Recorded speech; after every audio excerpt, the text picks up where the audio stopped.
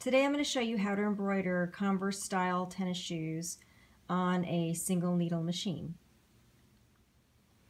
Okay, so the first thing you do after you take off the shoelaces from the shoe, if your shoe has a label on it over here, go ahead and remove it. Use a seam ripper to remove it carefully.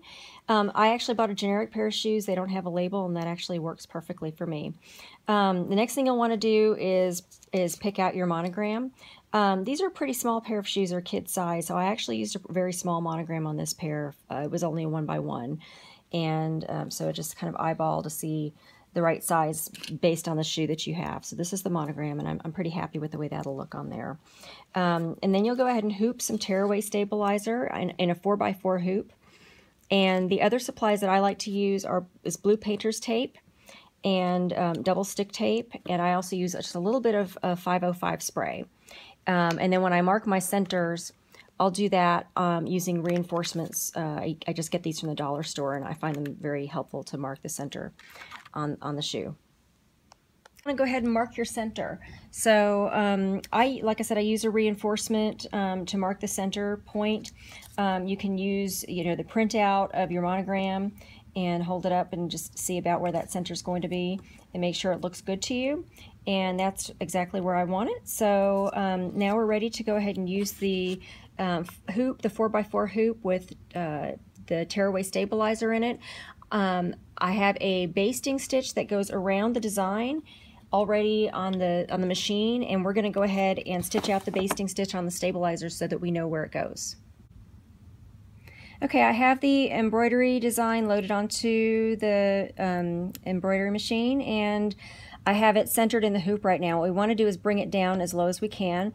So right now I've got the design and the basting stitch. So we're just going to go ahead and move the whole thing down as low as it'll let us go with that hoop. So it shows you there it stopped moving, so that's as low as it'll go. So then we're going to go ahead and hit embroidery. And as you can see, the basting stitch is the first thing it's going to stitch. I'm going to go ahead and lower my foot and start stitching. And it's going to go ahead and stitch just a square.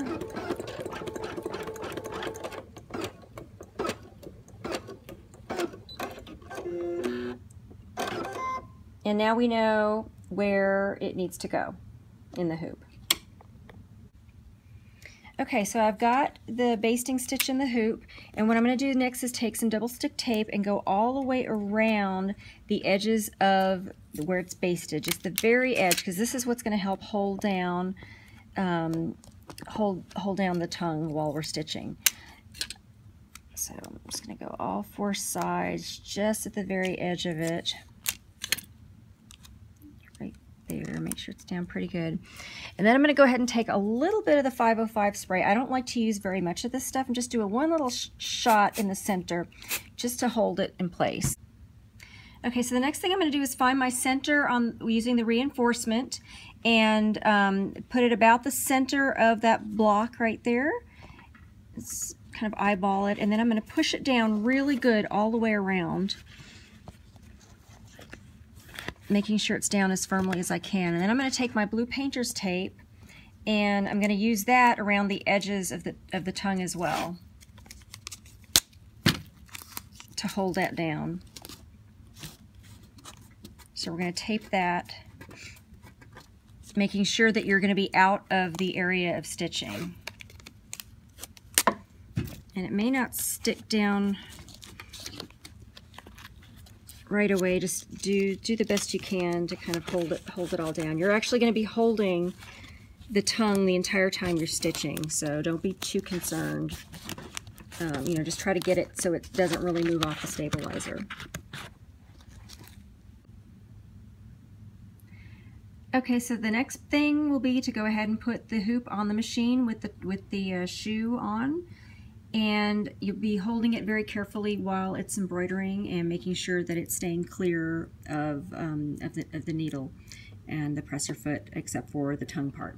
So let's go ahead and put our presser foot down and start embroidering.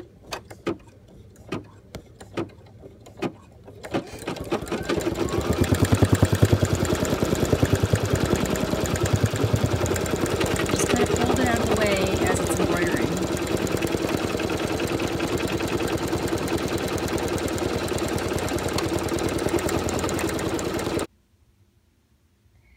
I had it on the machine, I realized I forgot a step, and that was I had every intention of putting some water-soluble stabilizer over it when I did the blue painter's tape, and I forgot that step. So hopefully, like me, you won't forget that.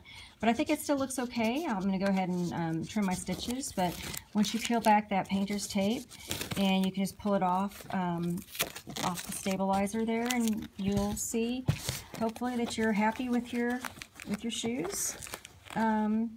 That are now embroidered with a monogram. Now that you know, you can get stitching.